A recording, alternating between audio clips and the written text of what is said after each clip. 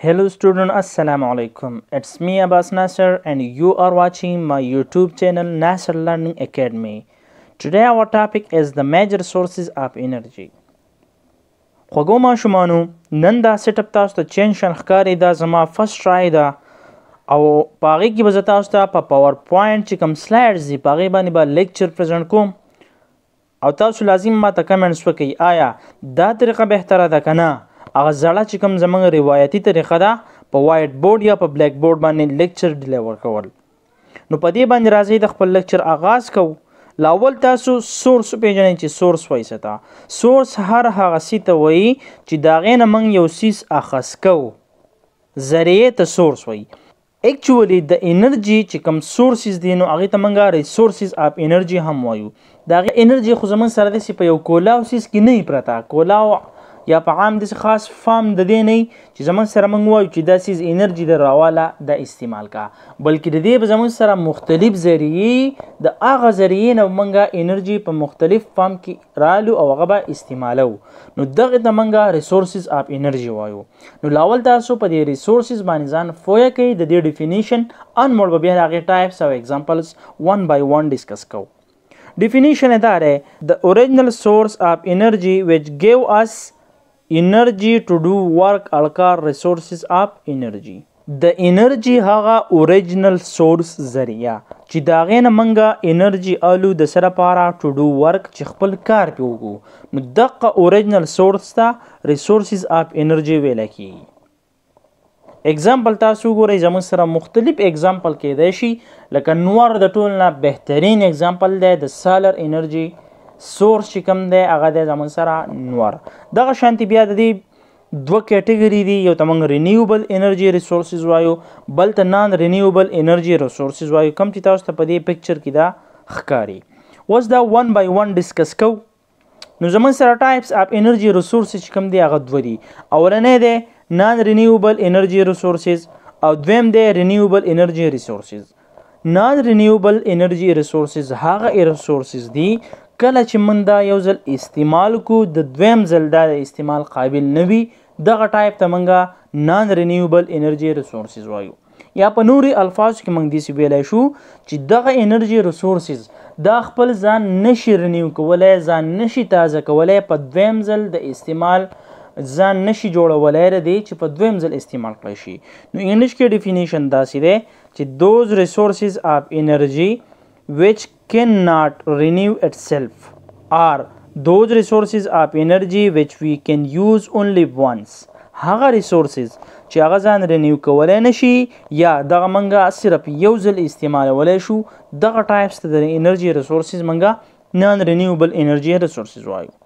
دویم دی زموږ سره رینیوبل انرژي ریسورسز دا هغه ریسورسز دي چې د دې اولنی ټایپ دا الټ دی دا به ځان رینیو کولی شي او دا موږ بار بار استعمالولی شو خو دا به ختمیږي نه داسې نه ده چې تا یو ځل استعمال کو په دویم ځل هغه د استعمال قابل نه وي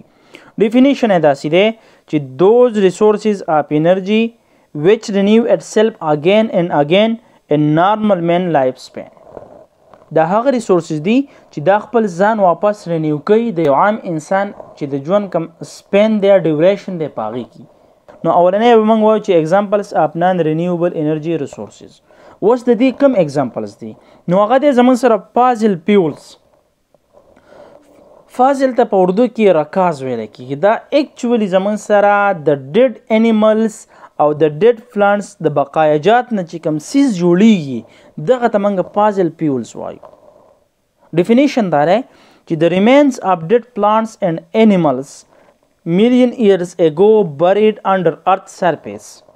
دا زموږ سره د ډیډ مړه شوي چې کوم زموږ سره پلانټ مړه شي یا انیملز مړه شي او دا په ځمکه کې ښخ شي نو په دې کې بیکټیریا عمل کوي دا زموږ سره ختم شي د یو مختلف غټ پروسس نه دا تیریږي او د دې نه چې کوم څیز جوړیږي دغه څیز ته فاضل فیولز ویلی کېږي 80% of the total amount of the world energy is provided by fossil fuels د دنیا 80% چې کومه انرژي استعمالیږي نو هغه دا فاضل فیولز دا ورته رسوي اگزامپل د دې دی زموږ سره کول آیل and natural gas کول ته موږ په عام زبان کې کویله هم ویلی شو ډیفینیشن یې داسې دی the remains of million years old plants چې کوم ډیډ اولډ پلانټس دي او په هغې باندې million years د ځمکې لاندې تیر شي نو د هغې نه چې کوم څیز جوړیږي نو هغې ته کویله ویلی کېږي. موسٹ ابنډنټ فازل فیولز په دنیا کې د ټولو نه چې زیات کم ریزروز دي نو هغه زموږ سره د کول دي. 1 million metric ton ریزروز دي په دنیا باندې د دې دا زیات زموږ سره از ا فیول استعمالیږي په کورونو کې د پخلي دپاره یا د دې نه تاسو په ریلګاړي کې هم استعمالیږي پخوان به استعمالیدل او د دې زموږ سره آیل the remains of dead animals dead plants نه ساري dead animals چې کوم بقایا جات دي د هغې نه آیل جوړیږي. دا اکچولی داسې ډایرکټ په پیوریفاید فارم کې نه دا چې په کوم خام تیل چې ورته موږ وایو نو هغې ته کروډ آیل وایي. دا لاول زموږ سره چې کوم ریفاینري سټیشنز دي په هغې کې د دې پیوریفیکیشن کیږي او د هغې نه پس د دې نه ګیسولین جوړیږي جټ آیل تی جوړیږي او هیټینګ آیلز تی جوړیږي. ګیسولین زموږ سره پیټرول دي ډیزل وغیره دي چې کوم په آټو ویکلز کې استعمالیږي یا د الکتریسټي جنریشن دپاره هم استعمالیږي. سیملرلی جټ آیل چې کوم دي نو دا په جهازونو کې یا کوم جټ انجنز دي په هغې کې استعمالیږي او هیټینګ آیل چې کوم موږ د خاورو تیل وغیره وایو د هغې دپاره استعمالیږي. بل پروډیوس مور انرژي دین کول سیم اماونټ چې تر کول او د آیل لاوالي نو د آیل انرژي به ډېر زیاته د دې د آیل دا سورس چې کوم دی نو دا ډېره انرژي پیدا کوي. دریم دی زموږ سره نیچرل ګیس. نیچرل ګیس از ا بای پروډکټ اف آیل د اٹ کنټین مکسچرز اف ګیسز د موسٹ کامن اف وچ از میتین. کله چې زموږ سره آیل پیوریفای کیږي نو په هغې کې از ا بای پروډکټ نیچرل ګیس هم پیدا کیږي. کم تاسو زموږ په پاکستان کې چې کم سوی ګیس دی دا د اگزامپل دی یا کومه LPG چې ده دا هم د فیول دپاره استعمالیږي او یا په آټو ویکل کې هم استعمالیږي. بل دی زموږ سره رینیوبل انرژي ریسورسز. رینیوبل انرژي ریسورسز د هغې اولنی اگزامپل چې کوم دی هغه دی بایوماس. Bio mean lives. Those material from which we get bio energy. هغه material چې د هغې نه موږ بایو انرژي حاصلو نو دغه مټیریل ته بایوماس ویل کېږي. اوس بایو انرژي څه شی ده؟ بایو انرژي is formed by green plants through photosynthesis to convert solar energy to bio energy. بایو انرژي جوړیږي څوک یې جوړوي؟ green plants د څه نه؟ د photosynthesis په ذریعه د نور رڼا د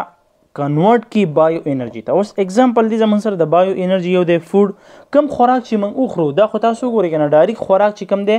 نو موږ چې کله دا ډایجسټ کړو د دې نه کیمیکل انرژي کم په دې کې سټور شوي سالر انرژي ان د فارم اف کیمیکل انرژي نو هغه موږ ډایجسټ کړو د خپل مختلف کم بایولوژیکل اکټیویټیز چې دي یا چې کوم زموږ په وجود کې دننه میټابولیزم وغیره کیږي یا موږ کوم مومنټ کوو څه کار کوو نو د هغې لپاره استعمالیږي. یا ټرنک اف پلانټس وین برن کوم چې زموږ سره دا بوټي دي د دې دا تنه چې کله وچولی شي او دا سوځي د دې نه چې کوم هیټ پیدا کیږي دغه دی زموږ سره یو اگزامپل. بل دی ویسټ پروډکټ اف انیملز. کوم خوراک چې انیملز وکړي د پلانټس نه او هغه چې کوم ویسټ پروډکټ وباسي نو د هغې نه ګوبر ګیس وغیره هم استعمالیږي.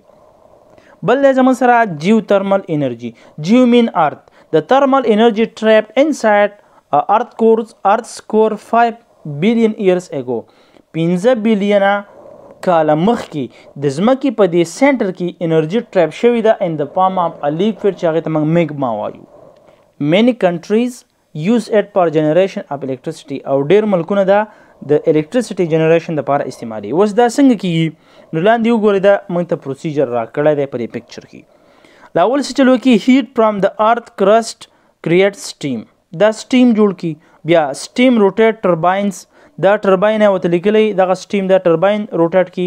دریم نمبر جنریټر پروډیوس الکتریسټي. دغه ټرباین سره جنریټر لګېدلی او هغې کوایل چې کله روټیټ کېږي نو د هغې